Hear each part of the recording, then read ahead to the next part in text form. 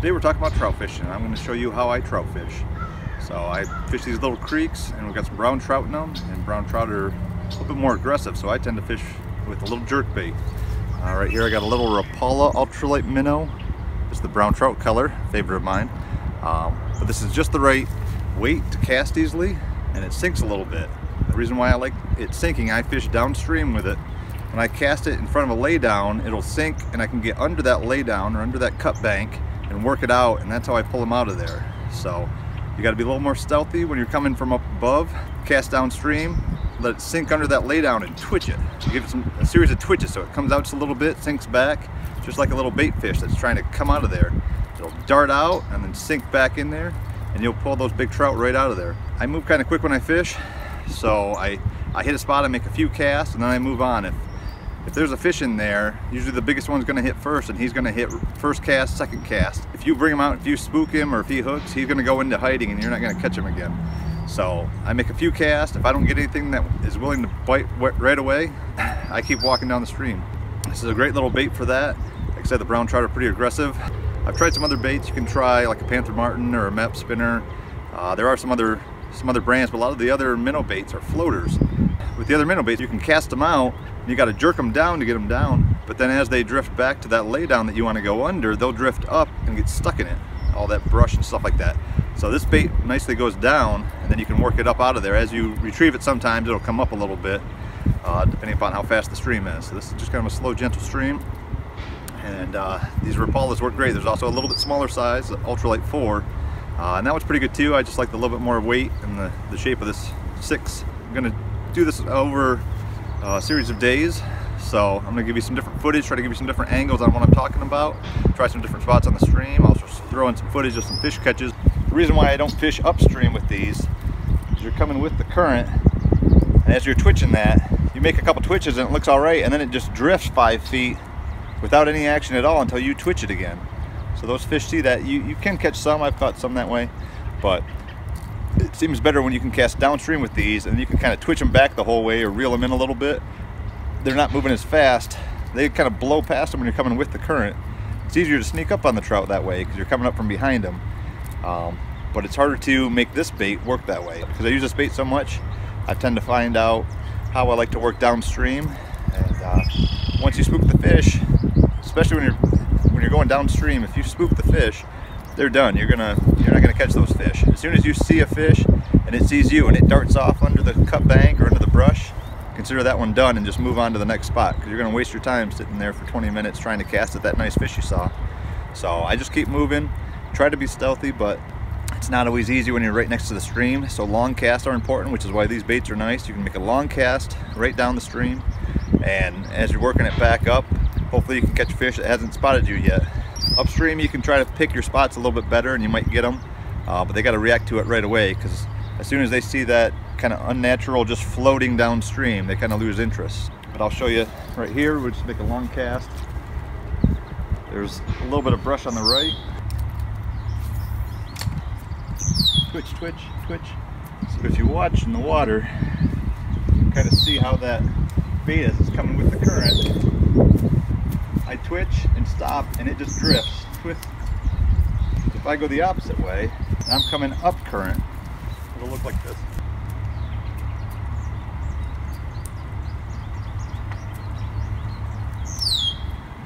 Now, as far as being stealthy, sometimes it's good to really just crouch down so you don't have that tall profile as you're working the shoreline. I don't always do that because I don't always have enough time when I'm fishing. I'll just kind of keep walking and moving and hope I can catch one or two. But if you really want to be stealthy, stay low to the ground.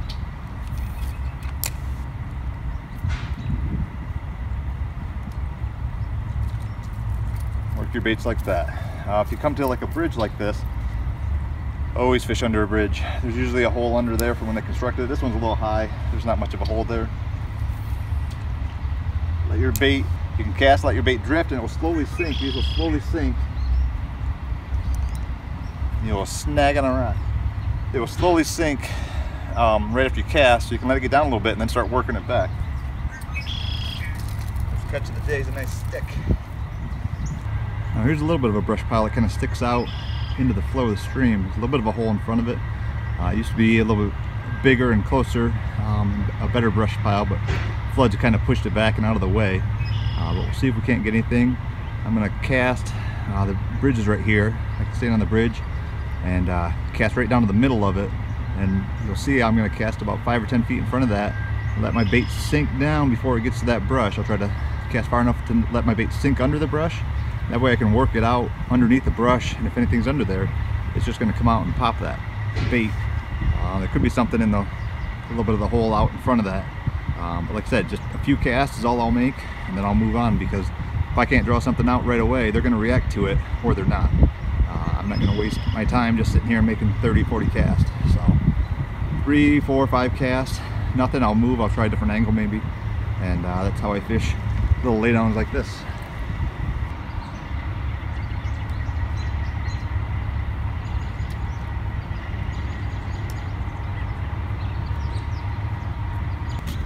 Here's a view from above.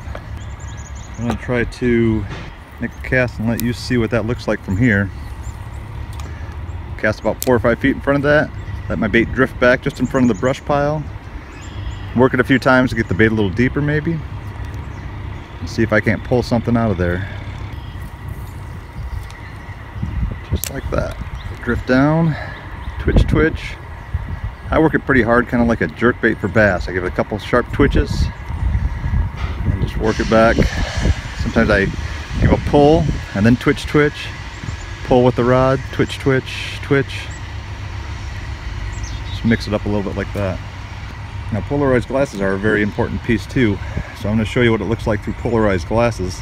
And you can see all those rocks and stuff down there.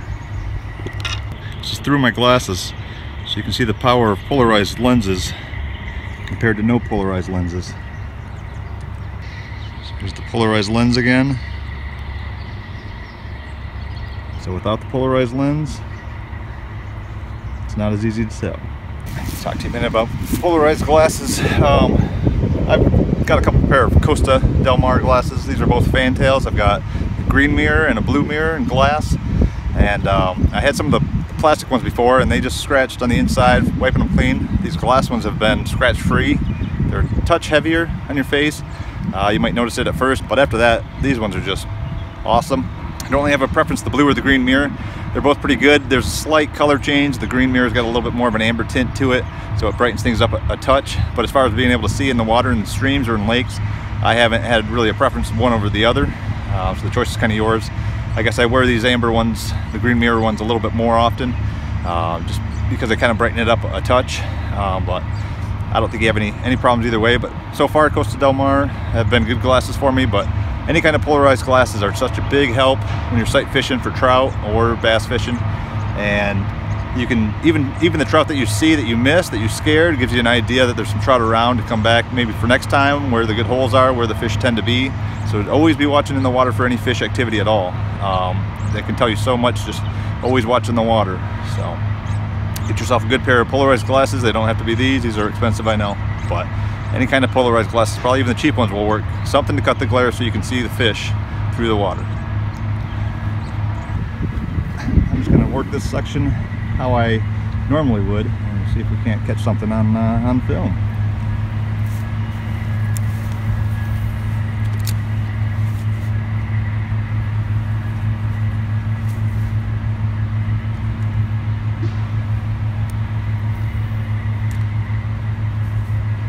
Another thing that's critical, learn how to cast from both sides of your body, especially on a stream.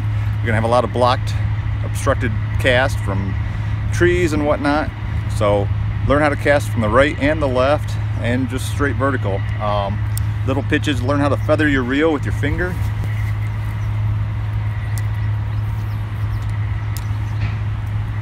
You're just slowing down that bait without a sudden stop of the reel handle. That gives it a nice soft landing. Usually I use my thumb and just kind of slide it, put it right over there, nice and light. But I can also cast the other way and get it right on the spool lip where that line's kind of coming off. And that will save you a lot of trouble from getting snagged into trees and still keeping your cast good. Learn how to do that. Spinning gear is what I prefer. This is a St. Croix Premier. This is a 6-foot medium light power, fast action. It's a 2-piece rod, so I can keep it in my car. I can stop at any little creek real quick. I've also got the Stratic CI4 Plus. It doesn't have to be this reel. It's an expensive reel, I know, but it balances with this rod very nice. I know it's got a good drag. I'm using 5-pound Sunline Sniper line with this. It casts really nice for a fluorocarbon, and it's had good strength. I've been very happy with that line. So, and it's good and thin for these trout, so I'm not spooking too many of them. Could go lighter if you want, but that's my setup. St. Croix Premier. I like the medium light. A lot of guys use ultralight. That can help you when you're casting the real tiny baits, but with these heavier Rapala Ultralight Minnows, you don't need so light and whippy of a rod. I don't like the whippiness of an ultralight, trying to set the hook on a fish and the rod just gives. You get no hook setting power. I can't work a bigger fish out of any cover because I have no strength really in my rod. So I prefer this medium light. St. Croix is a little heavier than most. That might almost be like a medium action rod, but then I know I've got some hook setting power. And if I happen to be short a rod and I'm going bass fishing from shore, I can grab this super light setup and still have enough hook setting power to set into a bass and fight a bass. So it's kind of a good all-around rod, but it does really well with trout fishing. Now let's see if we can catch some.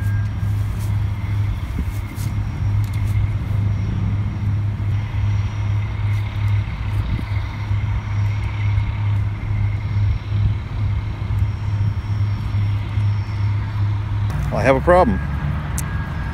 I cast it over a branch and twitched it off of there, but I jerked too hard. I broke the lip right off of the bait. It's happened before on me a couple times. You cast over a branch or whatever and you give it too hard of a jerk and these little plastic lips will break.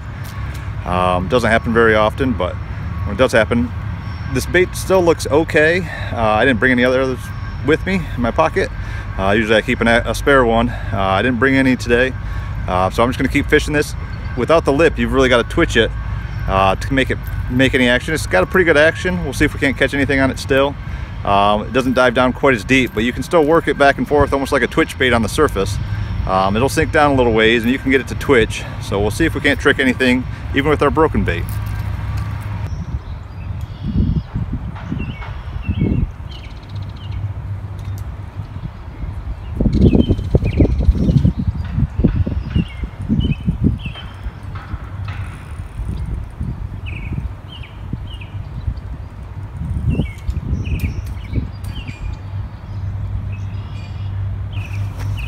I missed that one.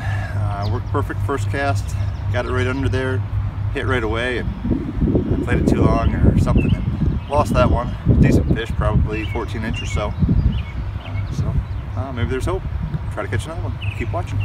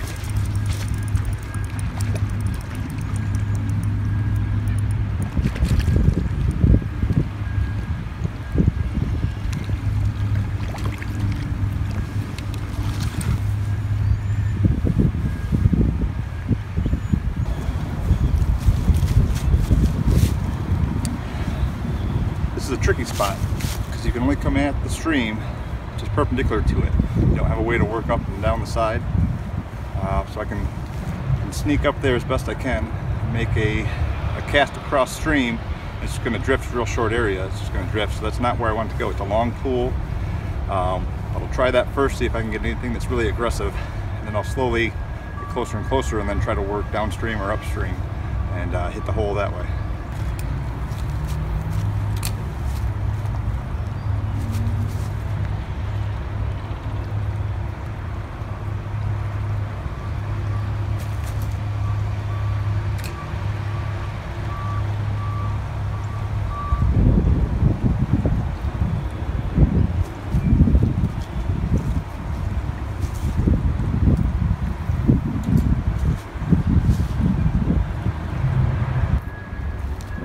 log, there's a little bit of an undercut.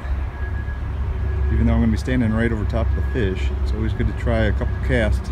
You'll be surprised what will shoot out from right underneath your feet and grab something. So always make a couple jerks, just right along and anything like that.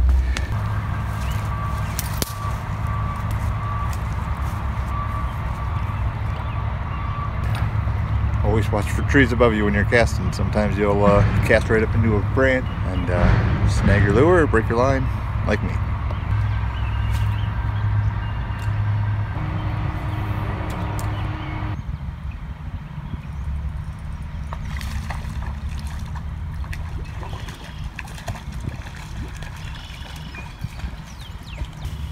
Beautiful little brown trout.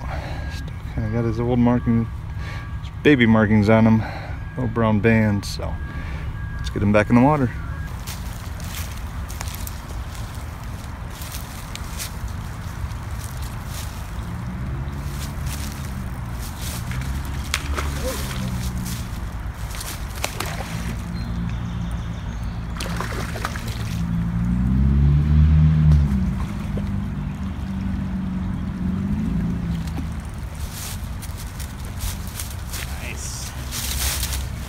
That's what we're looking for, right there. There we go, nice brown trout. Probably a 14-incher. Get it back in the water. It's not a bad one. 10-incher or something like that. Beautiful brown trout.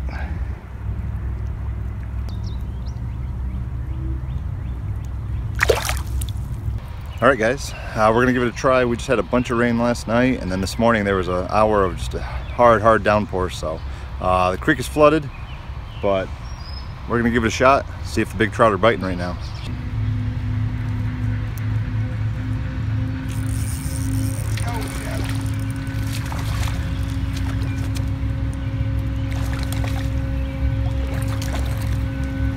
Yeah, he's not nearly as big as I expected.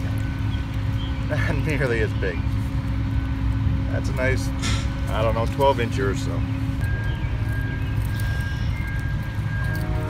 There we go, flooded river trout number 1.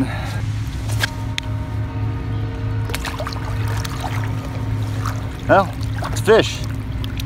Dirty water, it's kind of hard, but these Rapalas will work. They can see that flash and that bigger body, so it'll work. I should have probably almost used a bigger Rapala.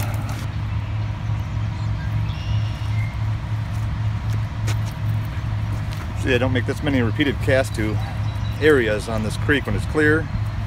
First couple casts, if they don't bite it, they're not interested, so I usually move on. But with dirty water like this, you got to keep making casts because the fish can't see it. So you got to try to get it right by their faces. So. Ooh, crap.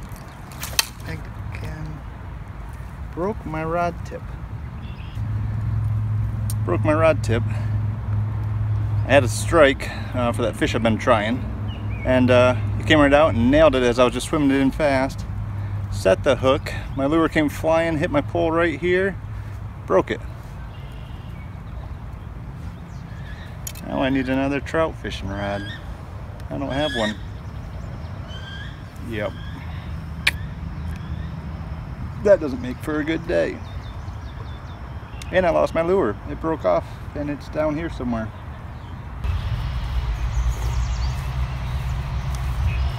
Somebody's been fishing here. Left their can of crawlers. I don't know if they were here today or not, but they're still fresh, so.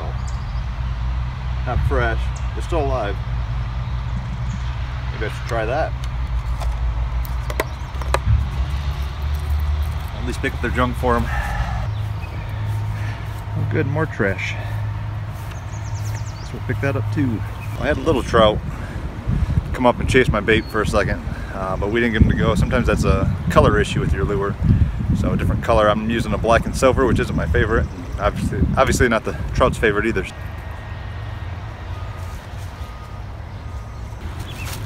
Well, there it goes. Lost the lure.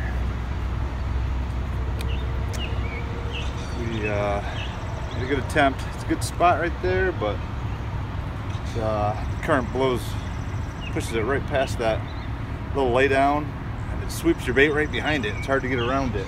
You need a longer pole to be able to do that, work that right. 10-foot pole, and you'd be able to do it fine. Oh well, let's pick up the trash we found.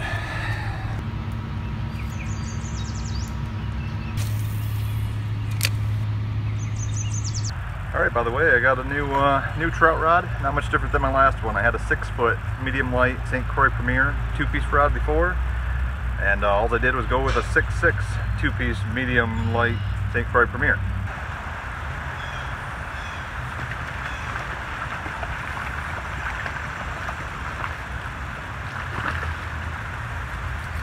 There we go. There. 12 inch or so. First fish on the new trout rod. Nice little trout. Could be an eater, but we're gonna let him go.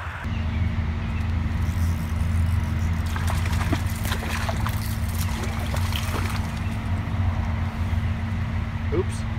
Well, we just missed one. It was a little guy, 10 inches or so. Same spot we caught one yesterday. That one yesterday was a little bit bigger.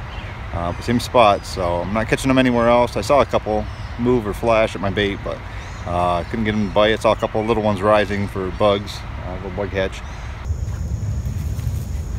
You can see it because I cast upstream, caught this nice brown. Mid-August, we just had a rainstorm, poured real hard for an hour or two. Real nice brown. Nice spots on it.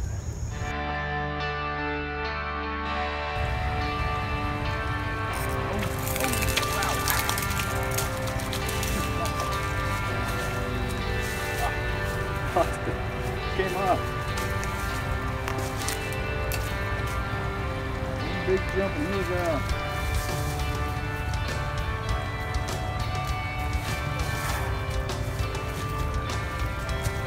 Almost had him. So you saw that. That was a good trout. Not huge, but a good one. For sure. Put up a nice one big jump.